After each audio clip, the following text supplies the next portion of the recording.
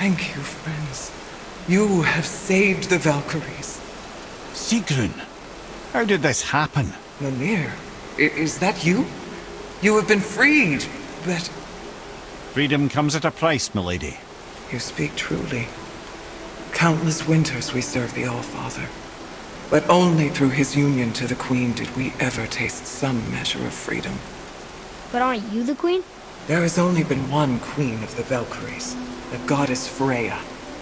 When Odin severed her wings, I served in her absence, but it wasn't enough for the All-Father. He used an archaic piece of magic, corrupting my sisters. I tried to contain the damage by imprisoning them in places where they could cause no harm, but soon I lost myself as well. Sigrun, I'm sorry for being so worthless. I could have done something, or tried at the very least. What will you do now? I must reunite with my sisters. Together we can restore balance to the realms.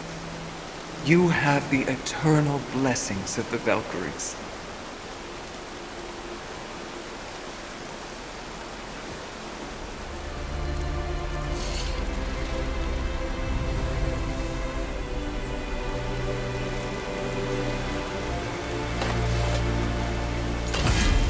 Well, we did it, I suppose.